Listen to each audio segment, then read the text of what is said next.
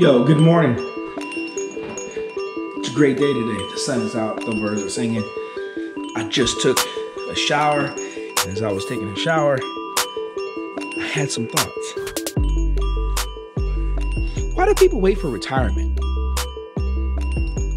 to finally live their life? You know, people go, when I'm 65, I'm gonna retire. And this is when I'm gonna go out and I'm gonna do all the things that I want to do. And I sit there and I go, but your ass is gonna be old. How much strength are you gonna have? How much energy are you gonna have? You know, when you start getting older, sometimes what happens, you know, your body just starts naturally breaking down. You're just getting older. And let me tell you, when you get older and your body breaks down, you don't really want to do anything. You don't have the energy. You're uncomfortable. So young people, don't wait for retirement to experience what a beautiful world it is. Don't wait for retirement. Go experience it now. Go do it now while you can, while you're able to, while you have the energy and you're able to move and function and, do all those things.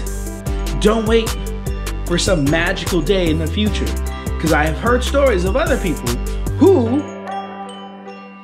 got to that magical number and then like a year later they were dead. Who wants to do that? Not me. So look, I gotta go. I've got things to do. I've talked too long this morning. Let's get to it. Look, I really hate to start your morning with such a deep and thought-provoking question about you and your health and you being young. But even older people, like, people who are in their 40s, maybe in their 50s, anybody. Like, we couldn't have been put on this earth to work Monday through Friday and have the weekends off. Like, there has to be more to this life than doing that. I love your face. It looks beautiful this morning. I love that face. That is so pretty. My mom right now would be looking at you going, so pretty. Our big family reunion here. $30. Family reunion, both of us. We made it. Outlaws. We have some outlaws. We got them outlaws in the bag. Trying to get their 15 minutes. Look, when someone shows you who they are, believe them. Just believe them. Well, I just finished a whole bunch of work that I had to do, but my office is an absolute mess. But not anymore. Watch this. Okay, look at this.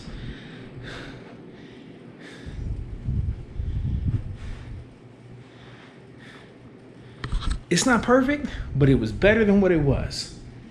I still need to improve. Trinity, I'm waiting on you to help me with all my organization. Can I ask you a question? How was your first week of college?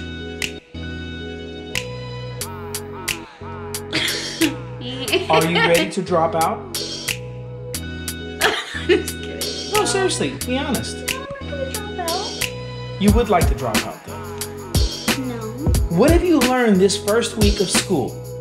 What's the main thing that you learned? And be totally honest. The main thing I learned.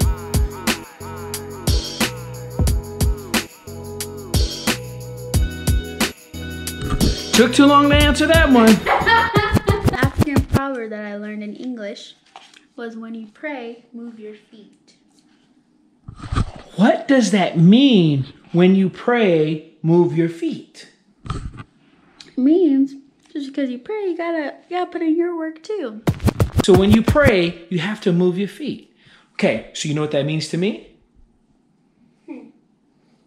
Just because you can't see the whole road doesn't mean that you don't stop going forward. You just keep going forward. You know why? Because you only have today. The future does not exist. The future is not here. Okay? It's not here. Until I walk to that other side of the room, it ain't here. Until I walk over there. Okay? That's what it means. You get it? I hope so. Have you ever gone to In-N-Out? Yes. And what is it about the In-N-Out menu that you like? The sauce. We're going to try that again. Okay. Forget the sauce. Like the menu itself. The menu itself. Not like what they serve. Not what they serve. What is it about the menu on In-N-Out? I know what you're about to say. What is it? It's because everything's the same. You just know. It's simple. It's simple. Do you want a hamburger, cheeseburger, double, French fries, a soda, or a shake? And now they have hot cocoa. But that's it. It's not like a McDonald's menu. It's not a McDonald's menu where there's tons of crap all over the damn screen and you're sitting there going, well, I don't really know. There's so many choices. When you have too many choices, you create fear. You create hesitation. Right? So when it comes to your life, don't create a whole bunch of options. Just say, hey, today I'm going to do this one thing. And I'm going to see if I like it or I don't like it. I'm going to see what the challenges are and what the challenges are not. And then when I wake up the next day, if I get the next day to wake up, I'm going to hit the floor and go, okay, thank you. I woke up. Okay, what am I going to try today? Don't give yourself a whole bunch of, just pick one thing. Just grab one fucking thing off the menu and go, fuck it, I'm going to try it. That's all you got to do. And that's what I'm doing with college. I said, let me try it. See how it goes. Good. Okay. You try it and you'll see. By December, you'll go, yeah, I'm going to continue. Or, hey, I'm out of here. Deuces. And then you can move on and keep moving forward. Just like the proverb said. Right? Okay. I got to go. And this is today's lesson. Thanks, Kelly. Okay. You can clearly see it's time for a haircut and a little shave. And I'm going to do that right now. How's this? Better? I feel better. Now, I got to take a shower. Why? Because I'm going to the movies with my wife and a young man who is a nice guy. So we're going to take him to the movies this evening. All right, let's go. So, now I'm here and I've got to drive this little thing because I got to get dropped off. Have you ever seen a big guy in a little car? Well, you're about to see one. Look at me in this little ass car. Why am I driving? Because I don't want to try it. How do I put this thing back? Right here. Okay.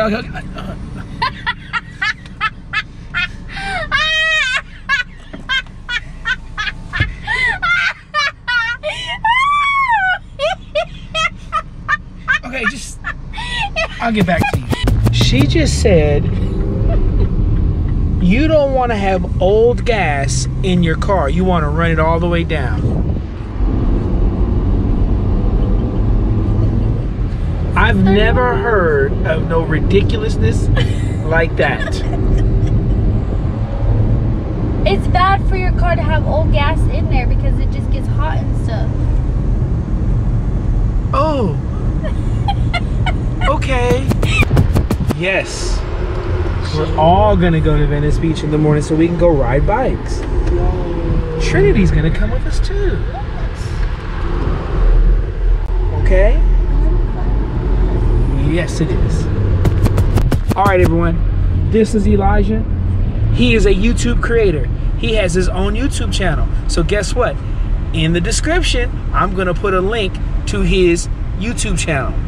Make sure you click on it so you can subscribe to Elijah's channel and watch what he does. You know why you want to watch what he does? Because he's going to start creating content every single day. And one day, he's going to get there. Right, Elijah? Yeah. He said, yeah. So, you haven't been here, huh? No. Elijah's never been to the Studio Movie Grill. But today, Elijah's going to go to the Studio Movie Grill. Now, I don't remember what we're supposed to see, but We haven't bought the tickets yet. we haven't even bought the tickets yet? Man. Oh. So, did it make sense? I don't know how that time thing happened. Me neither. We're gonna talk about this in a minute. Okay. I liked it, but I didn't like it. What was the name of the movie again?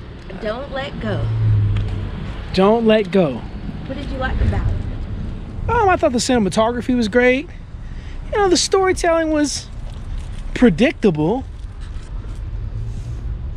But I don't know. I don't know, the whole time warping thing just...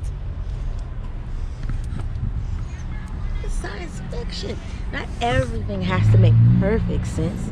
You just gotta go with it. Okay. Guys, Elijah, what are you gonna do with that? I'm gonna use it to record And what are you gonna make with it? videos.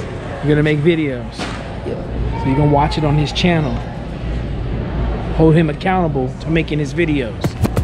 There is no such thing as give it to me, give me my success right now. It may seem like it sometimes, but it never happens that way. Patience, patience, and more patience. And doing what you're supposed to do every single day. Put your 10,000 hours in. I always taught my kids, put your 10,000 hours in. You want to be an awesome movie director, you want to be an awesome animator, you want to be an awesome programmer, you want to be an awesome whatever it is, you have to put your 10,000 hours in. 10,000 hours. Are you ready to put your 10,000 hours in? Yes. Good. 10,000 going down. Ladies and gentlemen, this is Elijah. And Elijah is going places. I want you to remember this. I want you to see this. I want you to, you see this face right here? Plant it in your mind, because one day you're going to see him and you're going to go, hey, that's that dude, that's that young dude that Mike was with. Yes, it may take a year, it may take 5 years, it may take 10 years. I don't care how long it takes him. He is going to get there. And one day he's going to say, you know what? Mr. Lopez told me that I was going to get here. And I'm going, yeah, man, I told you you can get there. You can get there. All you got to do is what? I forgot again. Make the decision to do it, right? He's on his way. He's gonna get there. Say goodbye to Elijah. Today, I really learned something.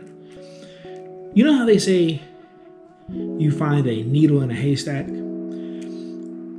Well, with my mom, I had a diamond in a haystack. She was a diamond, because a needle is sharp. And I don't necessarily know that if I was looking through a haystack, like I'd want to find a needle. But if I could find a diamond, yo, that's what I would want. And that's what I had in my mom. I had a diamond. Someone who taught me that anything was possible. You're never too late to change. And she was also someone who always helped someone if she could. If she couldn't give money, if she couldn't give something that she could do, she'd give them words of encouragement. Elijah's on his way. He's on his way. So I just ask all of you out there, if you ever see Elijah, encourage him. Keep him going.